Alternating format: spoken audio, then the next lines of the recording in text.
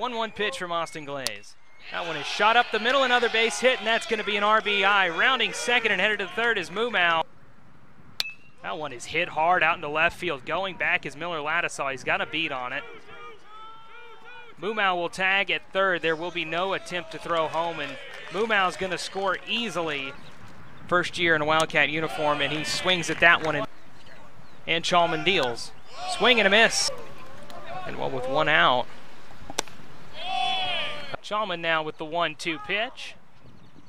Got him swinging. At bat for him today.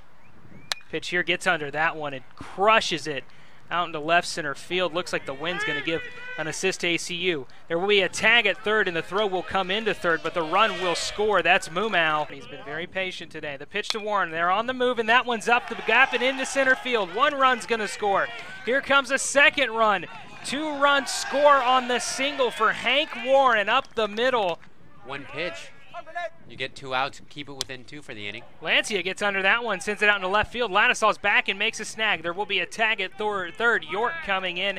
He's going to score. And the pitch. Grande's pitch is shot into center field. It's going to be a base hit. Moomau getting waved home.